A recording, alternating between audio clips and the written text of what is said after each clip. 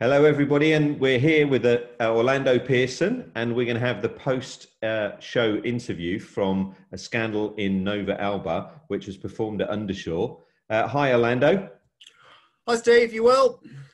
Very well, sir. And we can actually see on the screen, this is one of the scenes. I'm just going to play it for a moment just to get a feel for the atmosphere there at Undershaw. I know nothing more about it other than that it was delivered by hand. So there was neither stamp nor postmark on the envelope.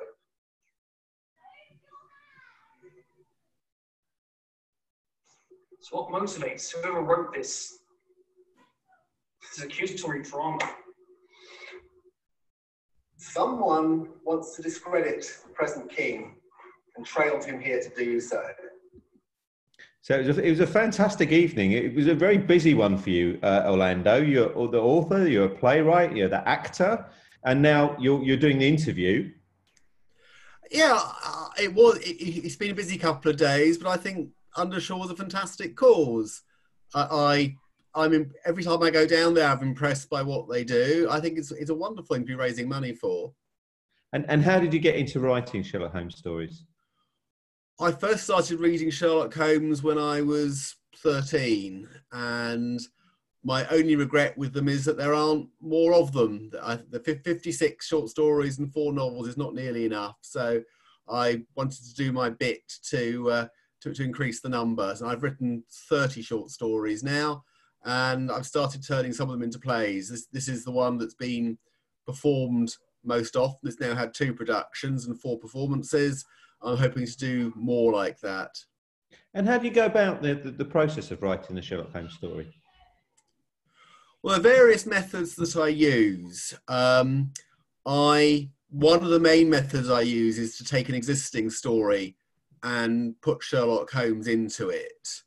And that was a little bit what I did with this one. This takes the story of Shakespeare's Macbeth and has Sherlock Holmes investigate whether the version you see whenever Shakespeare's Macbeth is put on is actually justified.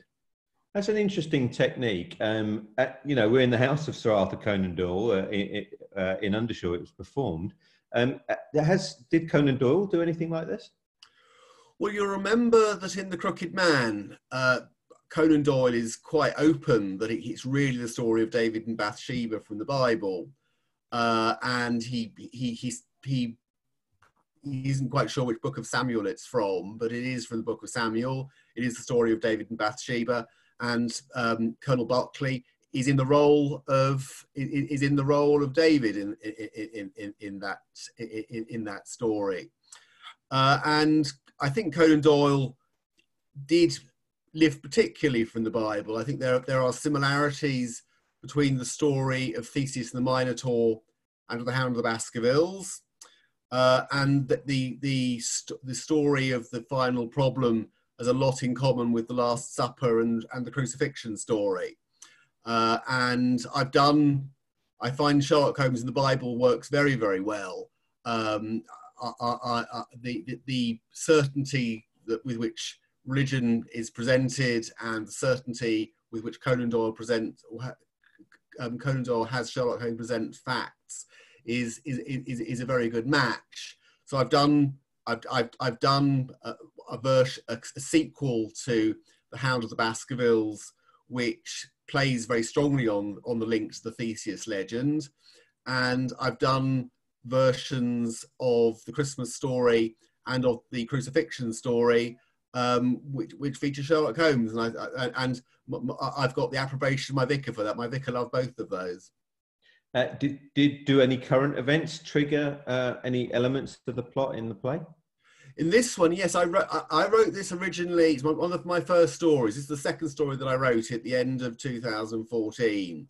And at the time, the Jimmy Savile story was just coming out. For those who don't live in the UK, Jimmy Savile was a pop show presenter, and he was famed. He had a knighthood, and he used to have Christmas lunch with the Prime Minister.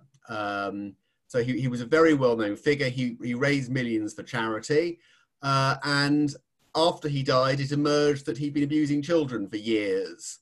And people either were too foolish to realise or chose to close their eyes to what was going on.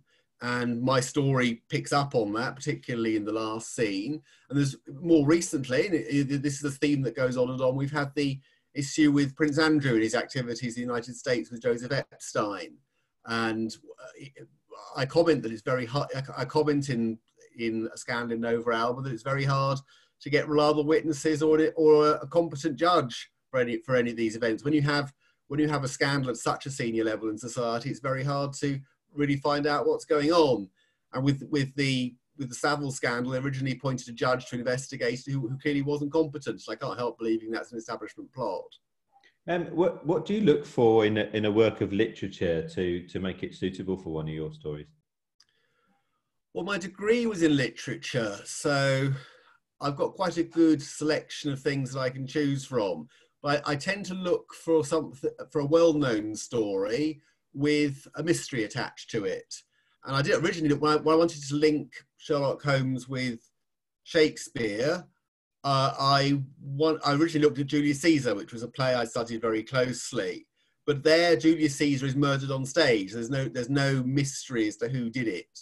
Whereas with Macbeth is murdered off stage, so it's not clear who's done it. And afterwards, I found out James Thurber had done something similar. He turned Macbeth into quite an amusing Agatha Christie story. He very much sent up Agatha Christie. When I wrote this one, I found the more I wrote, the more serious it became. Even as we from the topics I've discussed, it becomes quite a serious story. I think for a serious story for Shakespeare, I think you can't have anyone else but Sherlock Holmes investigating. And what do you think Shakespeare would have made of last night's performance? I think he'd love the sound effects. The sound effects he'd have given his eye teeth for. We had a professional sound man doing it, and they are brilliant. I think when you read Macbeth, there's a scene just after the discovery of the king's body where it looks about to turn into a whodunit. They're all discussing who'd actually stabbed King Duncan.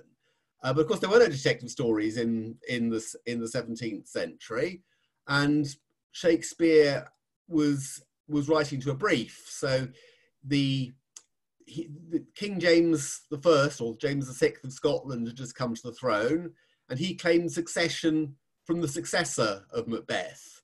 So Shakespeare wrote his play about Macbeth to traduce Macbeth and show what a good chap James I was. But actually, it's quite historically inaccurate. The real live Macbeth was a Scottish king.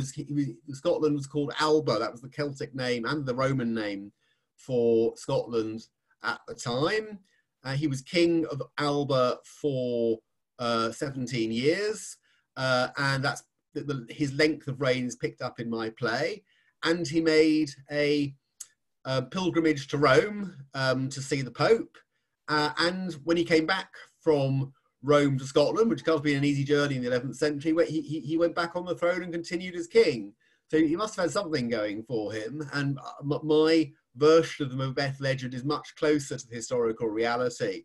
And I expect over time, my version of Macbeth will push Shakespeare's out of the repertoire because mine's much more accurate. That's a bold claim to push Shakespeare out. I love that. Have you got any other literary efforts in the pipeline?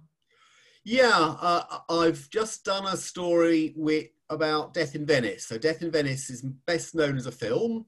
It's a Visconti film, and the film version features Gustav Mahler, the composer.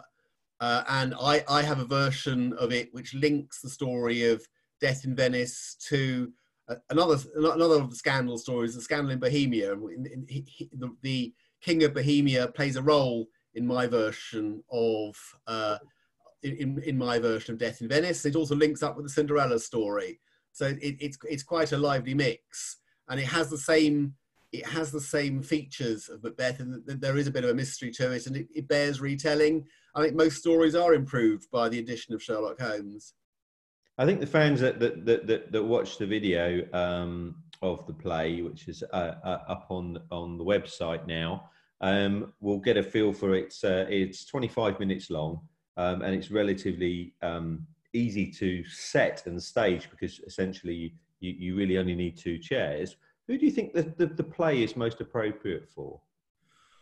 I'm producing a series of plays. I've now written over 30 short stories, and they lend themselves very well to dramatisation because they mostly consist of dialogue. And as you say, the sets are very simple. Most of them you just need 2 chairs, and it is the 2 Baker Street chairs. If you want to be a bit keener, you can have fireplaces. We used a couple of easels in yesterday's staging in order to pin pictures up, but everything else is very, very simple. I do think that my literary ones are very well suited to schools because they take adult themes, they treat them seriously. Conan Doyle, and in this case Shakespeare, are both authors who are studied very widely at schools. I like to think that they're entertaining. They can be read in class. And they can be acted out with the minimal of preparation. And you can either dub up the parts, as we did last night. So last night's play we did with 3 actors. There are 5 parts in it, so you could do it with 5 actors. There's a chorus in this one as well, so you can have as many actors as you like in that. So they do lend themselves very well to classroom performance. That's fantastic. Thank you so much for your time, Orlando, and I wish you all the best of luck with the ongoing venture with the plays. It was a wonderful performance last night. The crowd really enjoyed it, and we had fans from more than half a dozen countries around the world dialing in as well. And no doubt many more will watch the recording. So thank you very much. Thank you very much. It's been a pleasure.